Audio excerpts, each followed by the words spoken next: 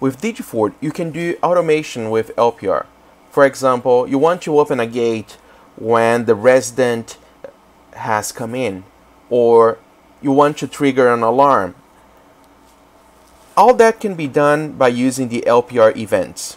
To create an LPR event, just click Add and you type in the event name. So for example, open gate for residents.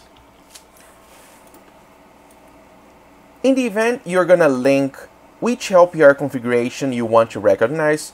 That will be the LPR configuration that's looking at the gate that you want to open.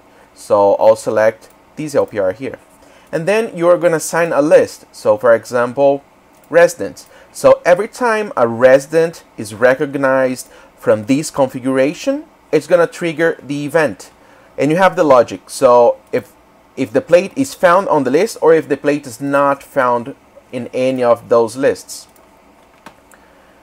Then you can select the event actions, which I will select activate output action script.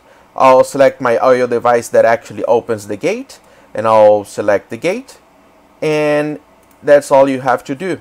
The next time that a resident is recognized and from this configuration here, that's assigned to the camera that's actually looking at the gate will open automatically.